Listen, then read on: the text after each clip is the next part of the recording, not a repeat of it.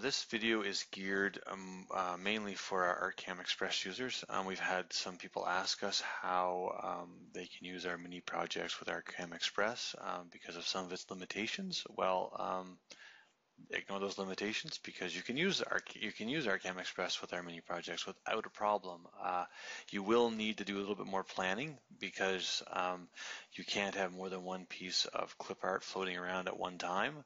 And you don't have any layers like you would in ArtCAM Pro or JewelSmith. So you do need to plan a bit ahead. You know, if you know your material thickness from the get-go, then you can plan while you build your model or build your composition to fit into the right material thickness, excuse me.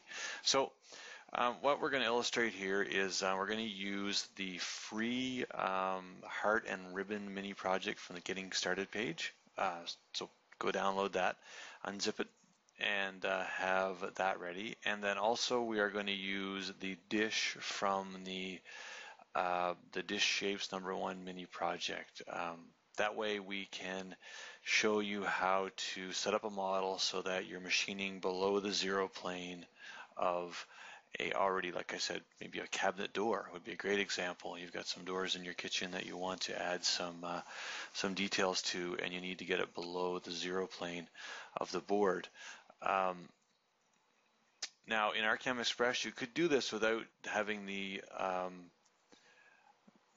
Dish Shapes #1 mini project, but you'd have a very sharp bottom to your dish. Using the mini project, you'll have a nice rounded bottom to the dish that'll look much more appealing. And in the future, we're going to release more of these shape packs, if you will, so you'll have other options to use as well down the road. So get those all ready, and once you have those all ready to go, then we can continue on with the video. Okay, thanks a lot. Okay, this is ArtCAM Express 2012. So what we're going to do is we're going to start off with a new model, and we're going to make this model 150 by 100. So this is kind of the size of maybe our trinket box we're going to work with, or the blank that we have. And we're going to make it about 12 millimeters thick. Sounds great. And we're going to make sure that our material 0 point is at the top of the block and our position is at the top of the block, and that's set to millimeters right now. So we're going to click OK. And ArtCAM is going to set up as a workspace. And if we go to our 3D view, you'll see that it's also set us up our material block, which is this light blue kind of invisible block here, the virtual block, I guess.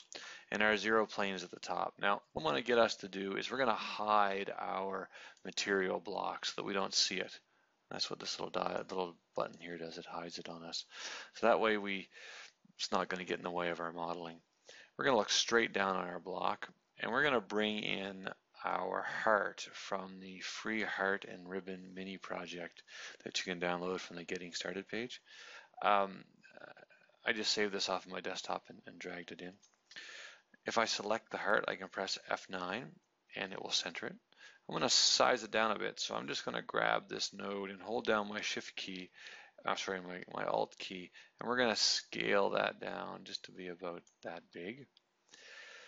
And over here we have our size of this right now. So this is our transform tool. So we've got our width and our height right now. So let's change this to be 60 on the nose. That's just our width of it, and automatically scales because our width and our height are locked together.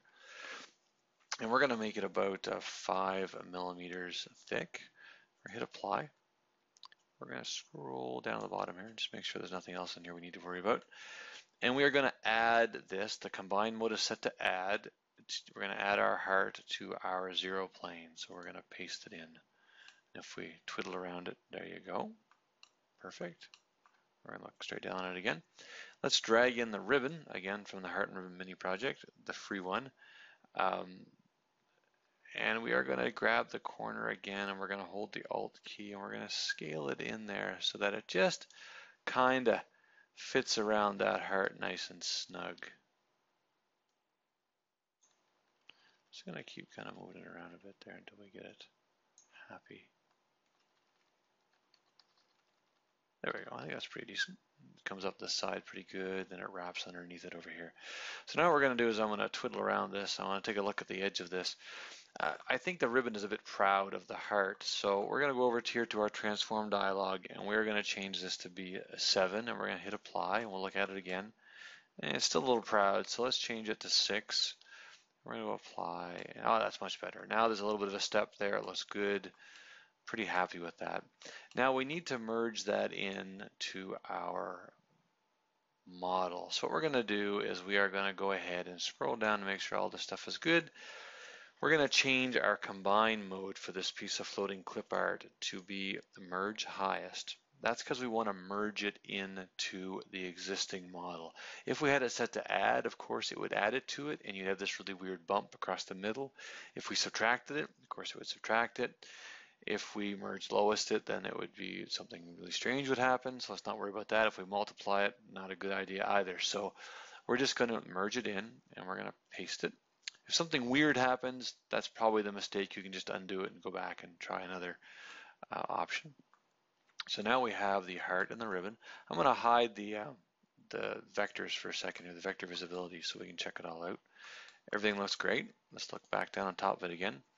So now what we're going to do is we are going to bring in the dish that we have from the dish shape #1 mini project. So we are going to show our vectors again, and we're going to drag in our rectangle now, or our rectangle dish.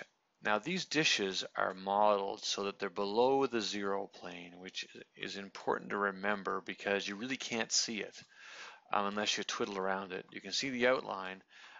It just happened to be by fluke that this model workspace is smaller than the piece of clip art, so it pokes out above, so you can see it, but sometimes you won't be able to, and all you'll see is just the outline. Well, that just means that it's there. Just twiddle to the side here and you'll see it. So we're going to look straight down again on it. We're going to rotate this piece of clip art using the transform dialog box, excuse me, if you scroll down. We're going to go to our rotate thing. So we're going to set this to 90. We're going to hit apply. Press F9. That will center it.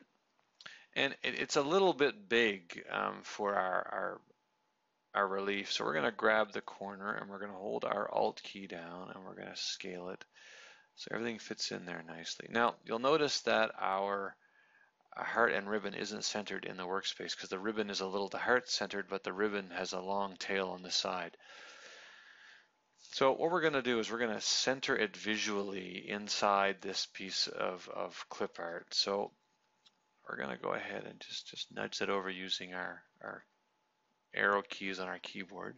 And if by mistake you happen to off select your vector, like off select the piece of clip art, just grab the clip art and press T. Select it and press T and you'll get your transform controls back again, handles back. So we're just going to make that look about right. Now what we need to consider here before we paste this in is that we want the 0 plane of our material, all of this to be below it so that we're not hitting or so we can use a pre-purchased or pre-made block of wood.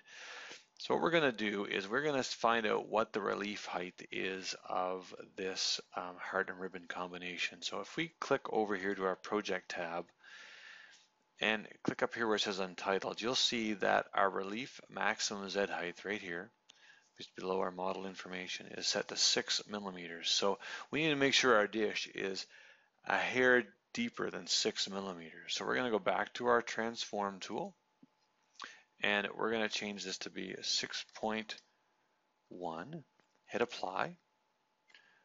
We're going to scroll down to the bottom just to make sure there's nothing else weird here. Normally there's not, but I just like to do that. And then we are going to change our combine mode to add. It's important that you do that because if you merge it into your model, it's going to go away because it's below everything else that's in the model. So that's fine. So we're going to add that and we're going to paste it.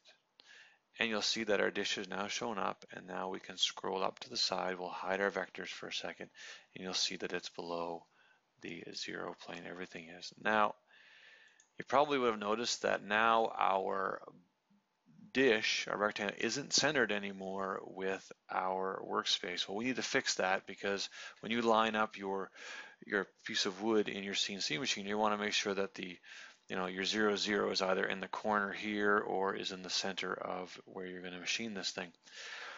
So this is how we're going to do that.